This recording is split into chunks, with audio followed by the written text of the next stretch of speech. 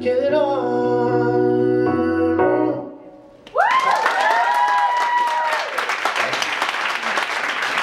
Charlie.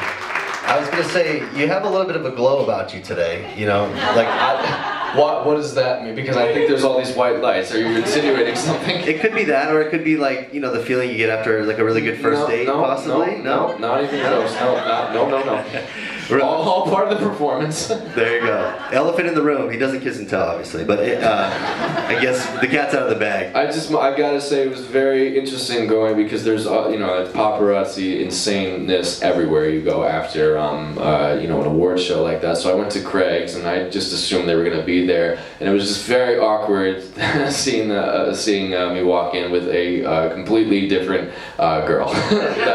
But in the nicest way. Megan's my best friend. She understands it, and she was like, "Yo, we're just, it's for the show. We're single." Take us into that moment real quick, because you never know when that stuff's gonna happen. Obviously, you can't plan ahead. But what was going through your mind in the big stage? The lights were on. What went on in your mind there? I got the number of this like mind healing therapist person. She puts crystals on my head.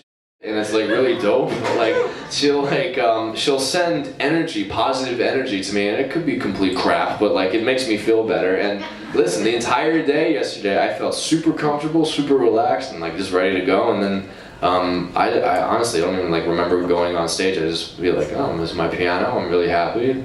Kendall Jenner's over there. It's really tight. Yeah, everything was good. I felt really great last night. It's the first time I can say that I wasn't nervous. When I went on, I was really just, I mean, you know, my heart was beating a little bit, but